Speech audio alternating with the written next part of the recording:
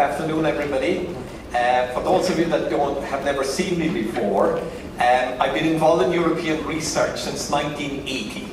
Now, how many of you were born before 1980? I think just not too many. So, I started as a master's student, PhD, project manager, and so on. So this presentation took 40 years to prepare. So I hope it will explain a lot of the things that are in your lives. Now, two things you must understand about the European Union. It has 27 captains, so it takes a long time to decide what direction we're going. And the second thing you must understand about them is when they decide on a direction, they don't turn back. So anything they add to the program stays. So you can see a projection into the future also. Now, what I want to talk about first is some facts and figures about the programs and so on.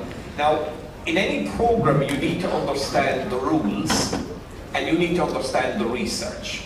And you'll see that support offices are designed like this. And then I'll finish up with, what does this mean for your job? And some of you are showing, I'll show you how some organizations respond to this kind of evolution and so on. Now, the first thing you must understand here, is that the 27 countries come together and they produce a treaty. And the treaty defines where they work together. So they work together on innovation, economics, and so on. And for each policy, then there's a program there to respond to that. So the main message from this slide is that whenever you see a program in Europe, it's there to support a policy on how the 27 countries are working together. Now, one of the big changes that happened since 2018 is they want more synergies between these programs, and COVID was a very good example. We used bits of each program to tackle a big challenge. So in 2018 there was a report published called the Synergies Report. Now it said Horizon 2020 and structural funds, but it also expanded. So that's one of the big changes we're going to see over the next number of years. Now, officially it started in 1984, so here we have, it was a 4-year program, and at the beginning, most of the money in Europe went to farming. So agriculture got 60%, rural structural funds, regional development got 30%, and here research got less than 1%, between 1 and 2%. So it wasn't even a program, it was part of competition policy. And at the beginning here, a lot of the programs were focusing on solving specific problems. Now, you can see the budget increased a little bit, but in Framework 7, it became a 7-year program. So there was an automatic increase in budget because it was a 7-year program. And then we see a gradual increase here of the programs. So now it's about 8% of the European budget. Now, 95 billion comes up on the radar of national governments and also companies and so on. So, and the other thing that happened we can see here is we started off with 12 members, then 15, 25, 27, 28, back to 27. And what's going to happen in the future. So, so even though the budget is going up, the number of countries, and then you have the associated countries. So I want to show you what kind of trends have we seen over the years. Now, let's look at the rules. Now, at the very beginning here, there were no rules. In fact, if you were building a bridge and getting a research project, you got the same forums. Because there'd only one set of forums. And when the first program started, it was a total mess. So what they did is, during the first program, they had what they call additional rules that were introduced during the program. And when the next program started, they became the new rules. And during that program, they talk about type sheets, they talk about how do we account for travel. If you're building a bridge, there's no travel, and sort of things. So as the programs were going along, they were making it up as they were going along. Now, to most people, this was seen as nightmare. For me, it was heaven, because I was following every single debate. So to me, my maxim was that mastering complexity was a competitive advantage. So they made it more complex they made it. We were winning projects that other people couldn't get a look in. So for me, I was following all of these and evolving into the programs. But guess what happened? In Framework 7, when it became a 7-year program, people like Peter Hartwig and that, they sat down and they said, okay, let's start and stabilize the rules. So look what has happened over the last number of programs. Stability. So in other words, for people in the rules, you can see there's very little difference between Framework 7, Horizon 2020, Horizon Europe. It is not simple. They talk about simplification. Simplification is not dealing with the word simple. Simplification is about consistency. And for the people dealing with the rules, that has been the major innovation. So for newcomers, okay, it's difficult to learn the rules, but once you learn them, they're practically the same. So I think that, and I think EARMA had a big role in that kind of stabilization process. So let's go on to the more interesting part for us. What happened, the research. Now, way back here at the beginning, if you got a German, an Irish, a Finnish, an Italian in a project together, it was already a success. So as long as we were even meeting together, it was a success. So the whole idea was, let's get European researchers even talking to each other. Now, here then, in the first couple of years, it was focusing on technical problems like increasing the efficiency of solar cells, building a robot, all of these kind of things. But in 1995, there was a famous book published called The Green Paper on Innovation. And for the first time ever, the word innovation appeared. And the Irish government was asked to nominate somebody on the committee, and I was the person. So I was now sitting at the table listening to all of these debates. And so now they wanted to know, if we're putting money into research, should we be worried about what's coming out of the research? And in 1998, a report that nobody has ever read, called the Midterm Review of Framework 5, said that impact should become a main evaluation criteria. And here we are today, impact is the main evaluation criteria. That was 1998. So it was nearly 7 years before it even became an evaluation criteria. So you can trace impact originally back to 1995. Now, in the year 2000, there was a 40-page document called Towards a European Research Area. Again, I don't think anybody read it. It was one of these books, but it had a major impact on the thinking in Brussels.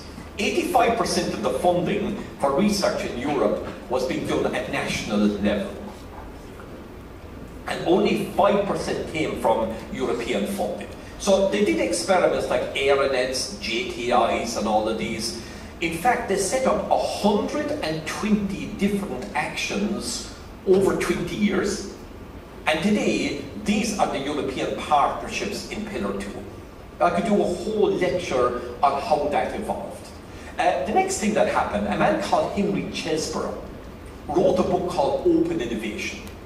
And the head of Philips Research, Siemens Research, took it on our holidays with him. I actually heard that story on one conference. He said, that's what I took on my holidays, summer holidays.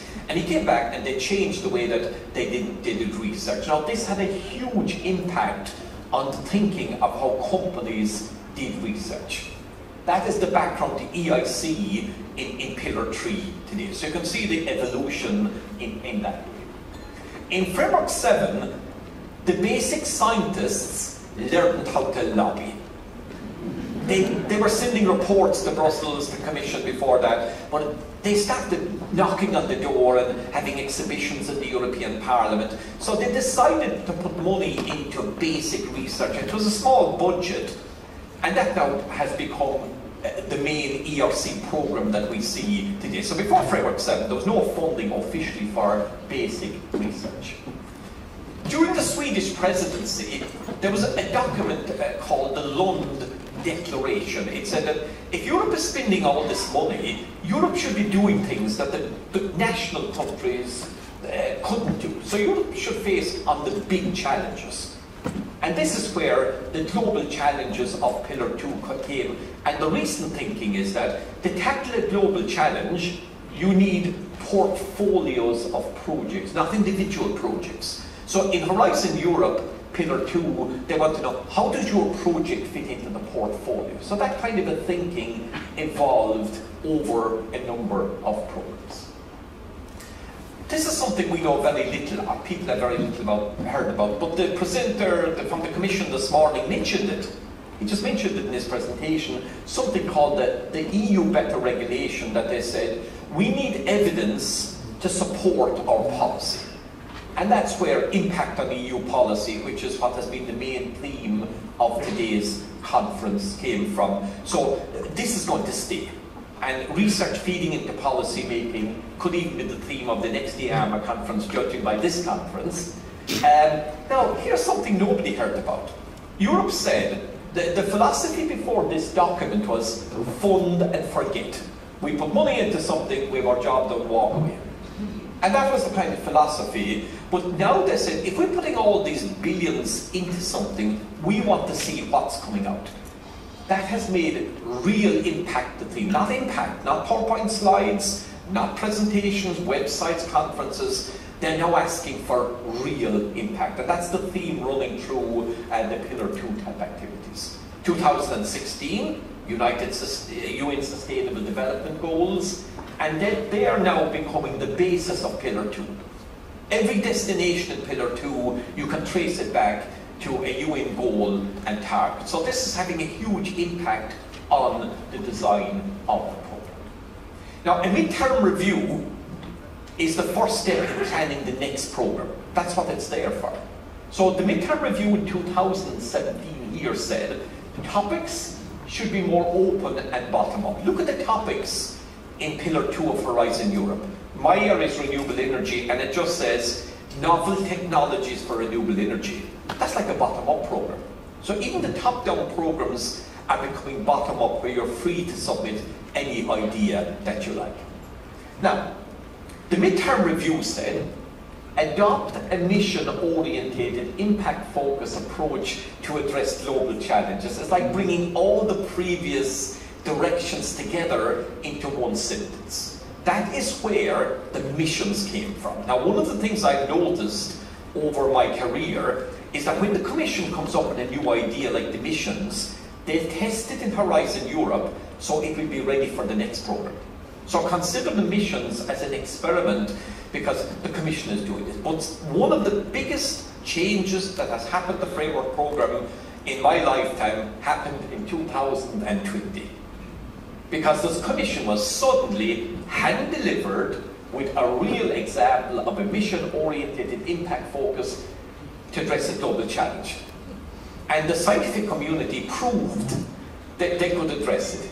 It has completely changed the thinking in Brussels today. So all over the work programs is, we want you to do for climate change what you did for COVID. We want you to do for migration, for making Europe a leader in artificial intelligence. So since COVID, the game has completely changed. And now in Ukraine, I heard the sentence that energy policy is now security policy.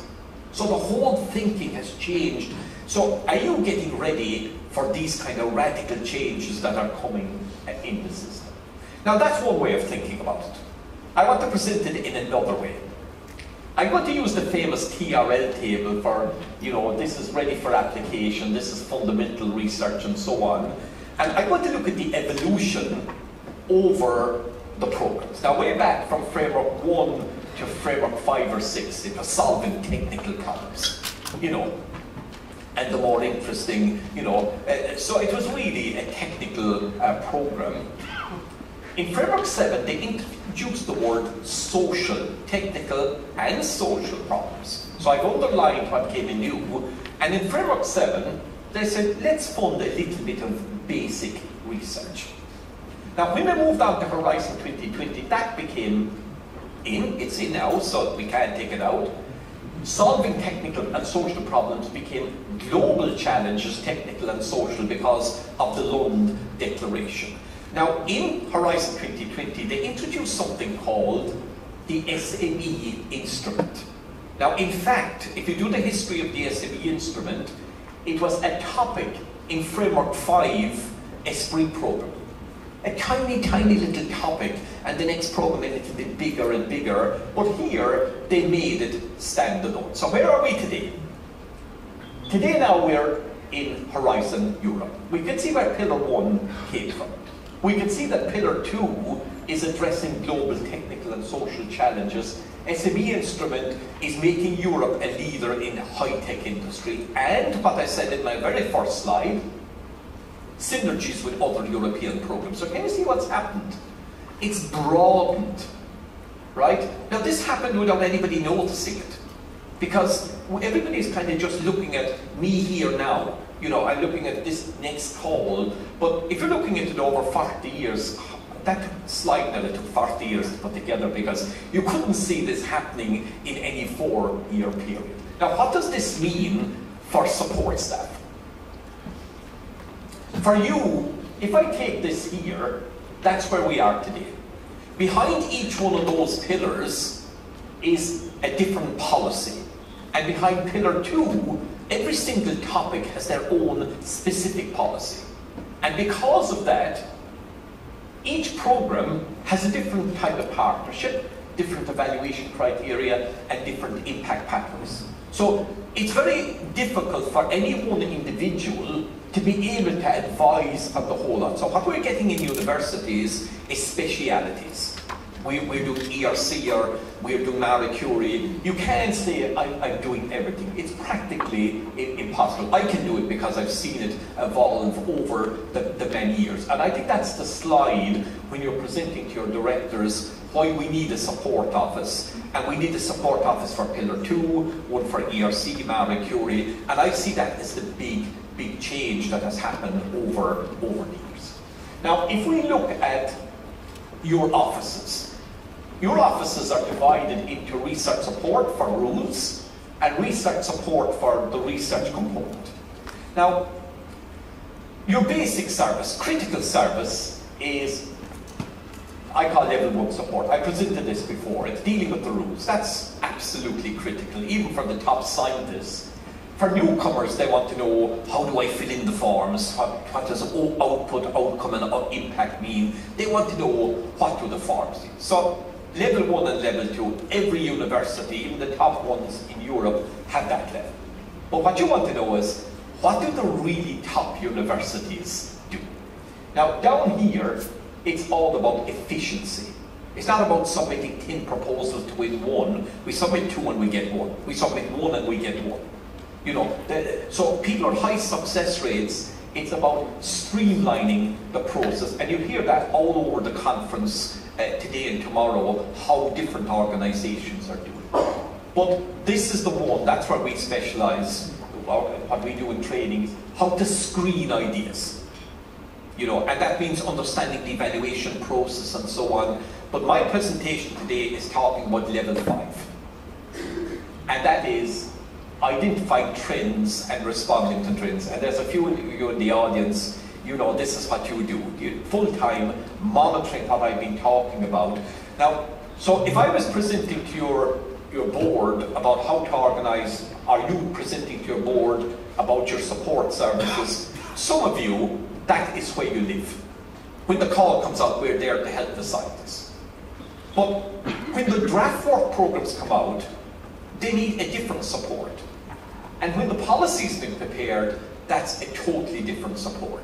Now, if somebody arrives on your desk on the week of the deadline, you should say, we can make coffee for you. You know? And that's all you can do. We calm you down, relax. The deadline's at 5 o'clock, you know. So when you're presenting your services to the scientist, you can say, if you arrive on the day that there's coffee on the brew, if you arrive 2 months before the deadline, we can give you a lot of help. But if you contact us when the call comes out, we can talk to the NCP, talk to previous evaluators, and we can give a super service. That's how you should present it. But when I visit the centres that have high success rates, they start back here. The first drafts came out 6 weeks ago. I know some universities that are analysing topics already, proposal intelligence and all of these things. But the top groups, they start back here. And here is where the strategic planning, and I know some of you that are even a level before that, where they're looking 4 or 5 years down the road. So can you see that if you're an advanced university, that's the kind of planning and some of the success. I know one guy, I follow him on LinkedIn, he's working 5 years ahead. There's a big project coming soon, I can just feel it. He's been, so, you know, so the people, analyze the people that are really, really successful in the top-down programs. ERC is different because it's bottom up. That's it from me. I hope you enjoyed the presentation, and if you want to follow me on LinkedIn, and I will be putting a video of this online if anybody wants to play it when you go home. So thank you very much for your attention.